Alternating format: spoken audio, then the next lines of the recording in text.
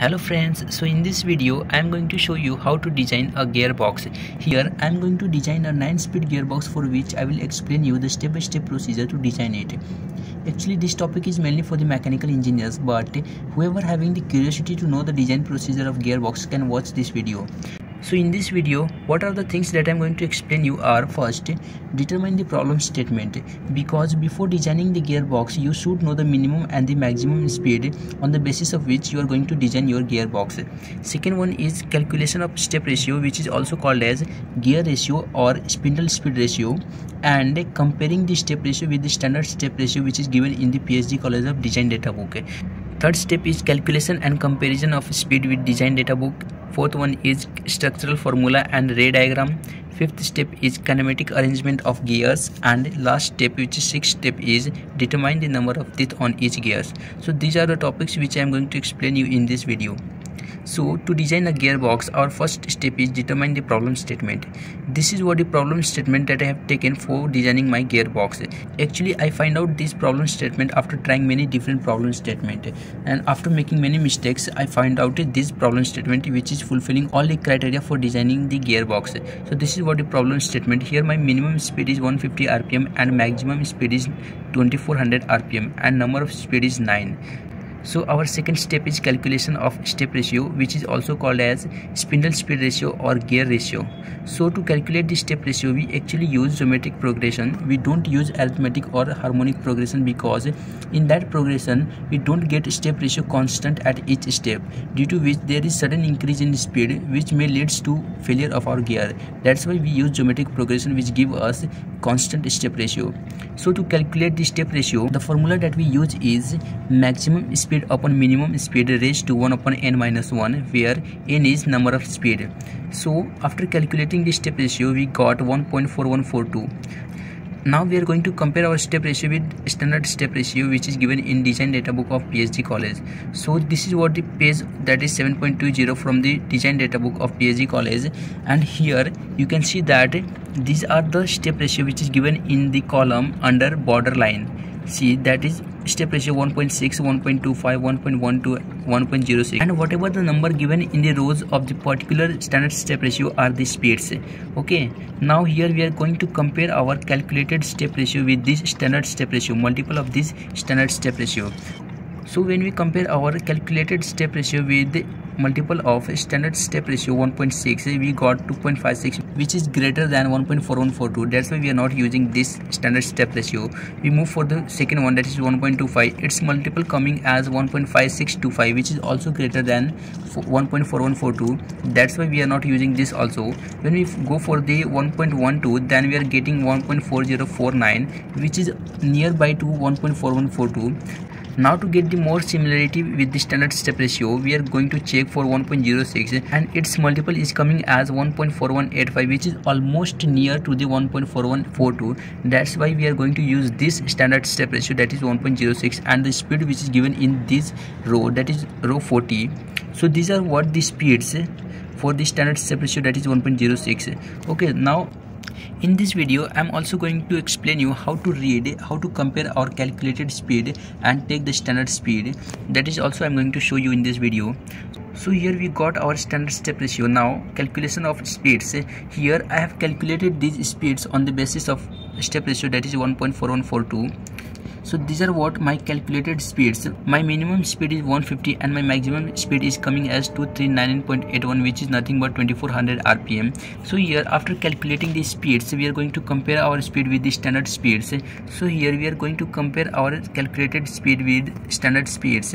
So this is what the design data book, and during comparison of calculated step ratio with standard step ratio, that is 1.06, we multiplied 1.06 6 times to get that calculated step ratio. That's why we are going to check our speeds also after the 6 interval, and our minimum speed is starting from 1.50, that is 150 rpm.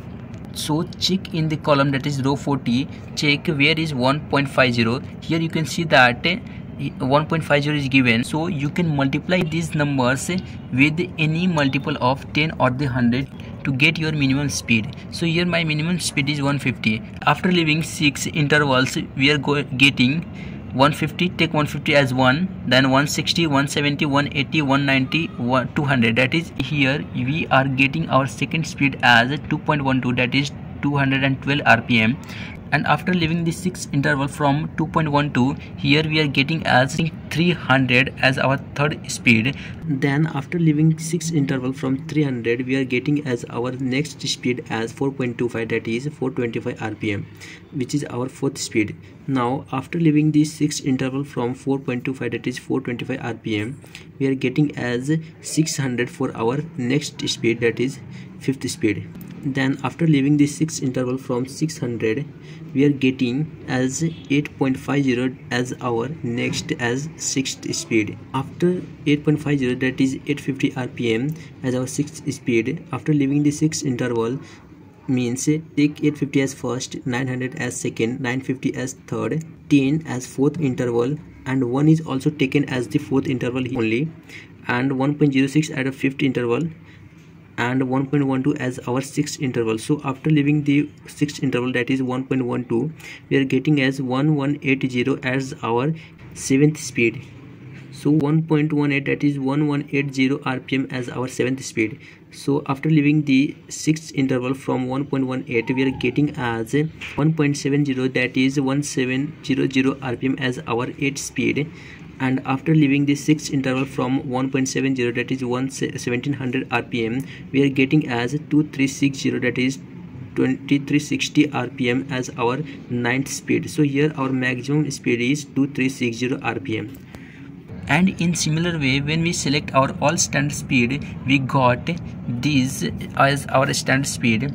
First one is 150, second speed is 212 rpm, third one is 300 rpm, fourth one is 425, fifth one is 600, 850, 1180, 1700, and at last, which is the maximum standard speed, that is 2360.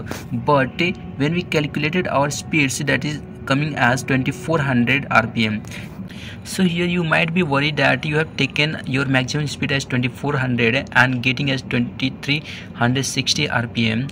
So here there is nothing to be bothered, because 2360 is also going to work for your gearbox if it satisfies all the criteria for designing the gearbox that you are going to see further.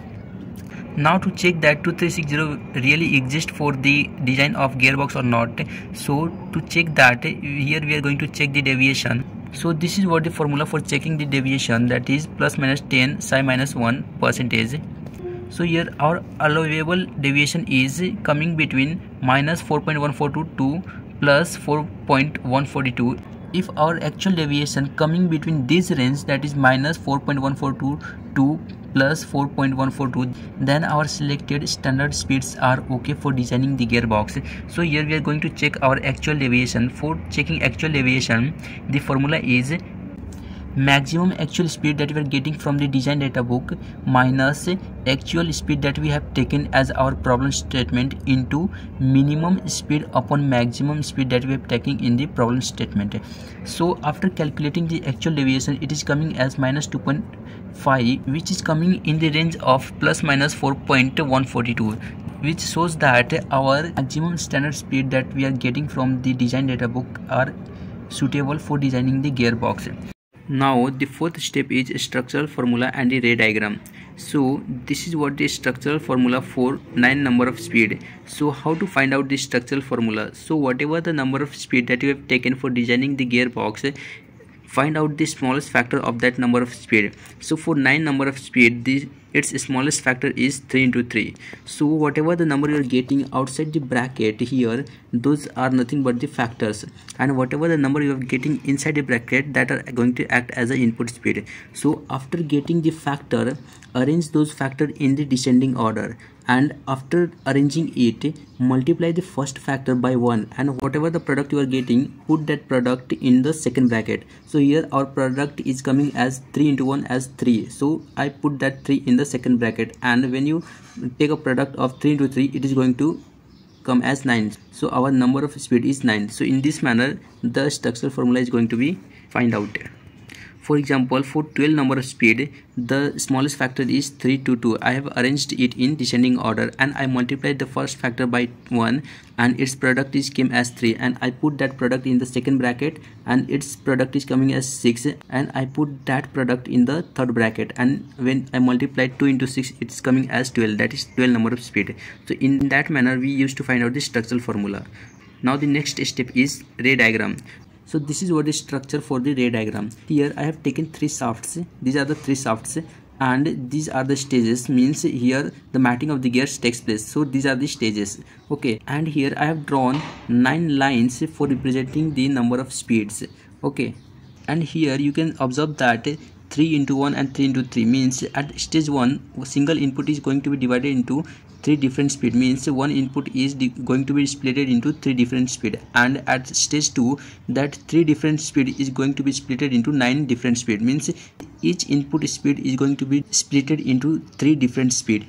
These numbers also represent that the 3 speeds are also going to be represented at the interval of 1. At the second stage the each speed is going to be represented at the interval of 3, means after leaving the distance of 3 second speed is going to be represented.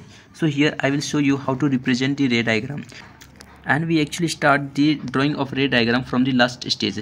So to draw the ray diagram we actually start from the minimum speed. Here our minimum speed is 150 rpm, so take it as 150 rpm, and our second speed is going to be represented after a distance of 3, means leaving the 150, 212 and 300 rpm our second speed is going to be 425 rpm, and after leaving the 3 distance from the 425 and third speed is 1180 rpm. And now after representing these 3 speeds, now we need to decide the input for these 3 speeds. So always remember that whenever you are going to take input speed for this represented speed, always take greater than the middle part, means here 425 is coming at the middle part, so always prefer to take greater than that middle number, means 425. So here I am assuming my 600 as our input speed, so I have taken that 600 as my input speed for these 3 output speed. And for the input at the first stage always prefer the highest number of speed. Here I am taking 1700 as my highest number of speed as an input at the first stage. And after drawing the ray diagram for the first input, check this criteria whether it is going to be fulfilled by the input and the maximum speed that you have taken or not. Means the minimum speed, that is 150 rpm, if it is divided by the input that you have taken as 600, if it satisfied that if it is coming greater than or equal to 0.25, and if the maximum speed that you have taken 1180, if it divided by the input speed that is 600, and if it is coming as less than or equal to 2, then the input speed that you have taken is satisfying the criteria and it is okay for designing the gearbox. If it is not satisfying, then you should modify your problem statement or the number of speed that you have assumed here as your input. So here after calculation it is satisfying the criteria for designing the gearbox. Now we move for the second input.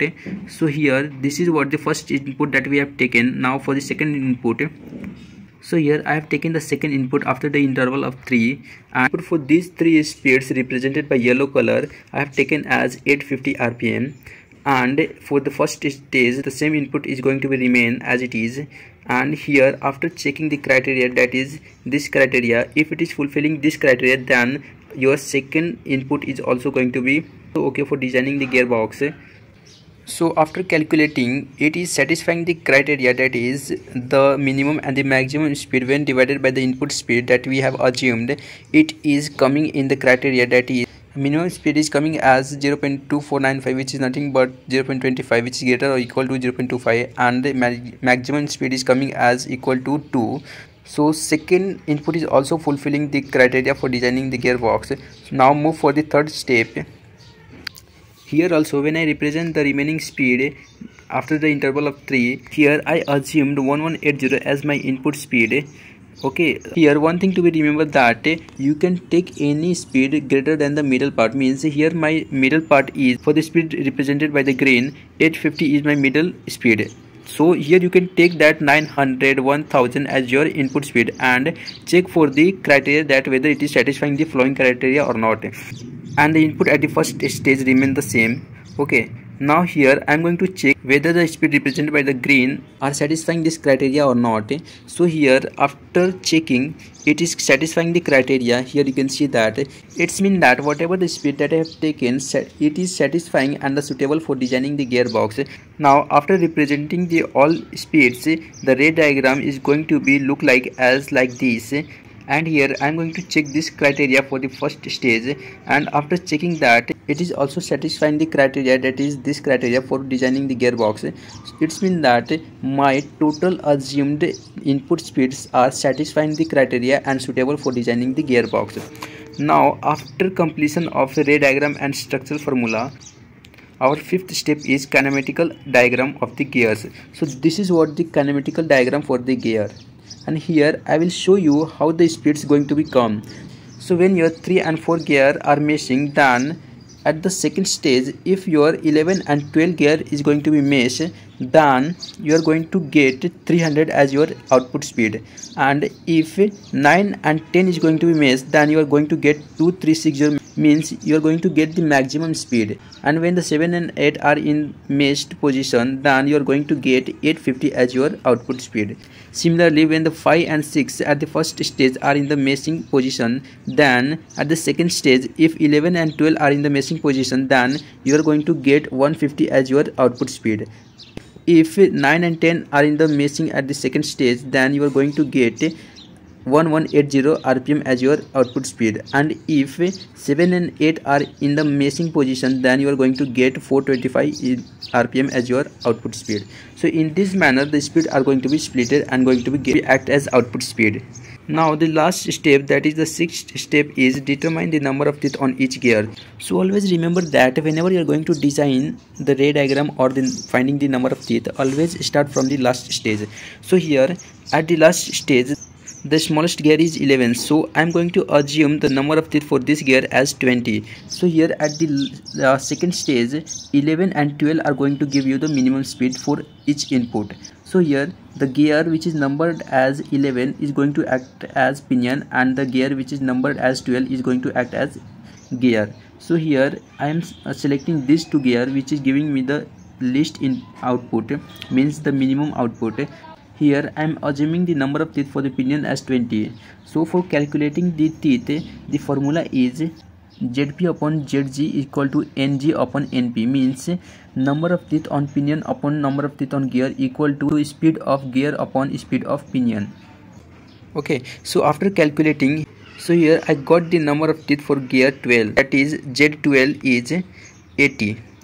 Now for the number of teeth 9 and 10, the same formula you have to use for finding the number of teeth. Now here I am getting the number of teeth for 9 is equal to 1.967 into number of teeth on 10, and in the similar manner I am getting the number of teeth for 7 and 8 also. So after calculating and comparing the number of speed at the second stage, it is going to be represented like this. So after calculation, the number of teeth for the gear number 7 is 29, gear number 8 is 71, gear number 9 is 66, for gear number 10 it is coming as 34, and for gear number 11 it is coming as 20, and for gear number 12 it is coming as 80. And so in this way we got the number of teeth for each gear at the second stage. Now to find out the number of teeth for this gear at stage 1, the same thing you have to follow. First assume the gear which is giving you the minimum speed. Now here at the first stage the meshing position of 5 and the 6 is going to give you the minimum speed. So here I assumed the number of teeth for pinion, that is gear number 5 is equal to 20. So after calculating with the help of formula, here I am getting the number of speed for the gear 6 is 57. So in the similar manner I am getting the number of speed for the 3 and the 4 gear, and similarly for the first and the second gear.